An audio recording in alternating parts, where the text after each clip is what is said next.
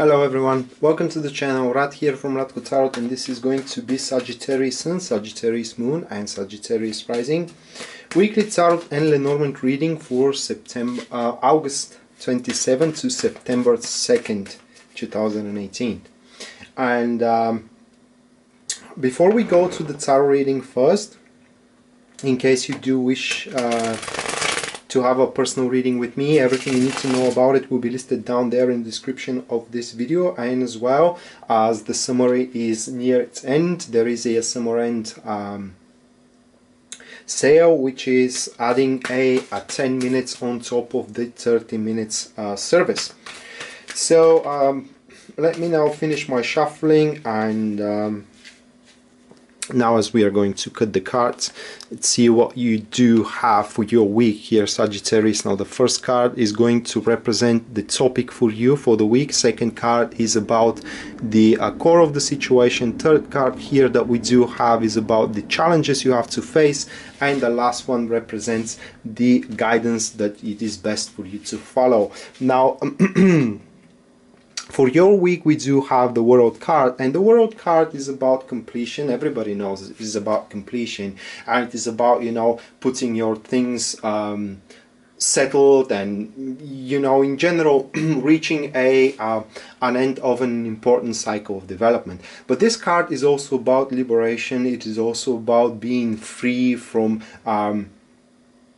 past difficulties, from past predicaments, you know, from past disagreements as well. Because the World card, especially as a topic of the week for you, Sagittarius, says that one life cycle, or cycle in your life, excuse me, ends this week and another one starts. So you need to know that for the duration of this week, as you will complete something very important for yourself, also a new perspective will emerge very soon afterwards. And the World card, it is very positive when it comes to completion, because in some cases it may point to, you know, pregnancy, if this is your aim, you know.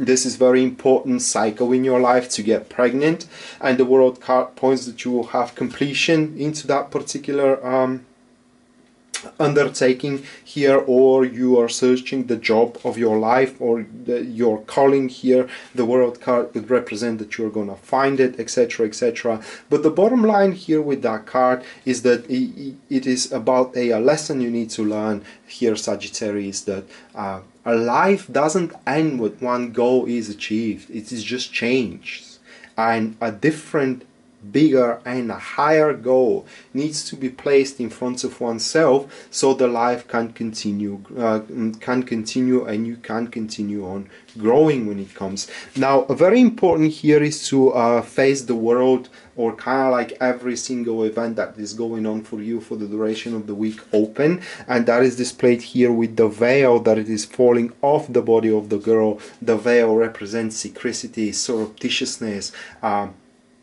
hidden agendas, and in general, you know, all these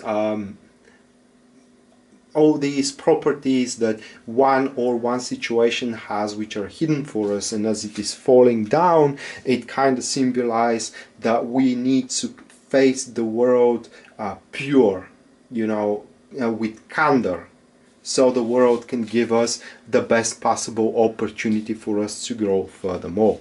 And the core of the situation, or why you are reaching completion here, it is the Temperance card, and you have finally found your way through, because the Temperance in your case here represents the middle path, the right path, a path depraved from ferociousness, from aggression, you know, and as well from lack of activity. This is the path that one finds, which path leads them to their higher goal, or rather to the destination that they were meant to. Now this is displayed here as the path leads to the crown, and probably through a lot of wobbling here, through a lot of experimentation, you know, a lot of drastic measures. In this week you will finally find your place into your relationship, or into your career, or into your social circle. Now the Temperance card points that you will find out that the chores undertaken until this very moment are chores no longer, because you are going to see, Sagittarius, that those chores are imperative to be taken on if you want to reach that cycle of development, and that will no longer be a chore but a goal for you. All right. And that's why you are going to place yourself exactly into that middle road. Not to mention that you will become much more humbled for other people's standpoints and position here, because you will know how you alone fit in the grand scheme of things, and nothing can change that. The difficulties that you have to face, however, I'm wondering what that is going to be now. We have the Chariot card, and that is a too hasty jump into the newness now. What we said about being humbled and being in tune with what is going on around you, the Chariot card, as you will have that opening after finalizing that cycle of development, they symbolize the very swift preparation before you can make actually the next jump moving on forward. But the Chariot card in your case, Sagittarius, symbolizes the very harsh and a very uncalculative break with the past, very swift, hasty, and how can I place it, even stupid in some cases, break with the past, striving toward that new direction of yours. And the more hasty you make the break and swift, the more difficult it's going to be for you to capitalize on whatever new direction is coming in your way. The Chariot card is a card of a tremendous effort when it comes to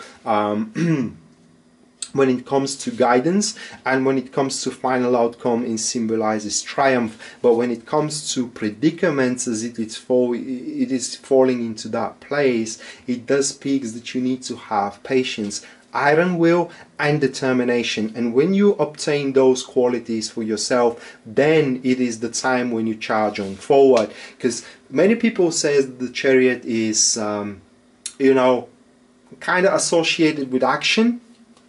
But if you can observe the card, the beasts that are driving the Chariot, they are kind of like laying down. They aren't in motion. If you can observe that, they don't kind of like, you know, drive the Chariot. It is kind of, the Chariot is sitting into one place. Not to mention that the Chariot itself looks like a solid chunk of rock, a solid slab of rock, and it is incapable to be moved on forward. This symbolizes the extreme effort those beasts needs to do, and as they are black and white, that means the differences into their means and into their convictions as well. So that's why you need to have an iron will, and to prepare them for the jump on forward. So with that particular sense, there are many other, you know, symbols in the card, but these are the symbols we're looking on right now. And that's why before you actually make any moves forward, which is going to be the challenge for you guys, you have to arm yourself with the iron will. So you need to overcome the differences in the beasts that are driving the Chariot, and as well you need to kind of determine yourself that Chariot needs to move on forward, which can be achieved only by you placing the right goal in front of yourself and the right agenda as well, you know, and supported with the right convictions behind it. And so we do go to the next card, which represents the the guidance for you, and that will be the Fool card. And everybody knows that the Fool card represents the new beginning, but this is only if we are having it as the final outcome or as the topic of the week. In this particular case for you, this card asks you to be more carefree, to be more not adaptable, but with a sense of indulging, with a sense of knack for life. You know, you don't have to be serious all the time, you don't have to take everything personal here, especially when it comes to the Fool into that particular place, and having the positive qualities of the Temperance. These couple of cards tells you that Sagittarius is this week, it is imperative week, it is a very potent week for you to create for yourself a very valuable connections which are going to help you move that Chariot striving forward. Those connections will open you a lot of doors for you to exert your capabilities, you know, to show what you are capable of. But that could be,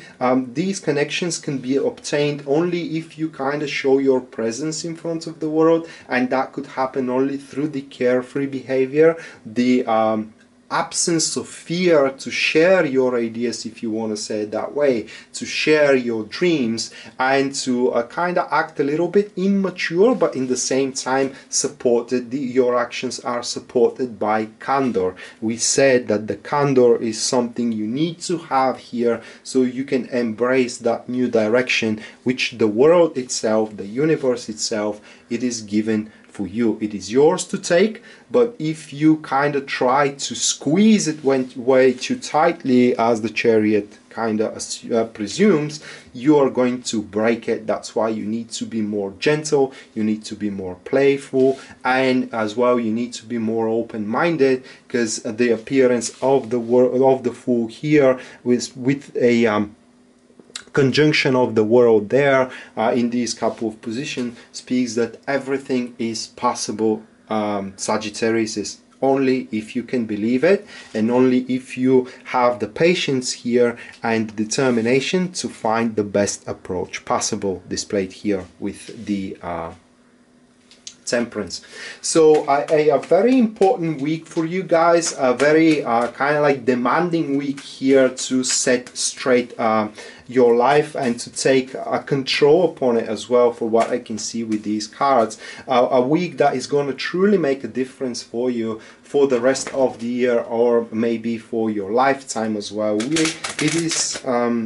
It is yet to be seen how it's going to kind of manifest in every single one of you Sagittariuses, but definitely it's a week that you need to give everything that you have to capitalize on here. Now, shuffling the Lenormand cards, and let's see what event is waiting for you for the duration of the week. Now, you need to know that the Lenormands are very personal cards, and as they are very personal cards, that event may kind of don't have the same impact to every single one of you, and it may be so negligible that some of you doesn't notice it at all. And these cards here, the Lenormand, we do have the fish, the cross, and the star card, and it does look like that you Sagittarius will be able to sustain yourself financially. You are going to be able to find a way to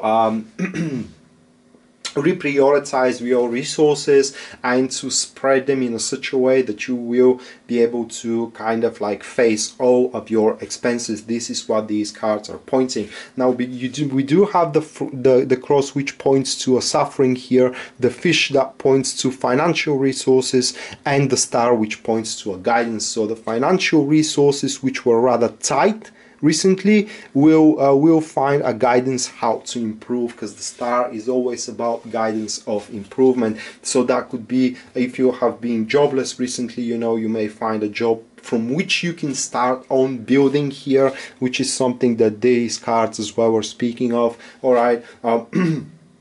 Or if you were losing money recently, if you are on the stock trade, for example, now you may make the right investments which are going to give you the financial boost you require to continue on your business, etc., etc. Now these cards are speaking here that the recent financial despondency is going to be brought to an end by you finding a new way to increase your monetary success.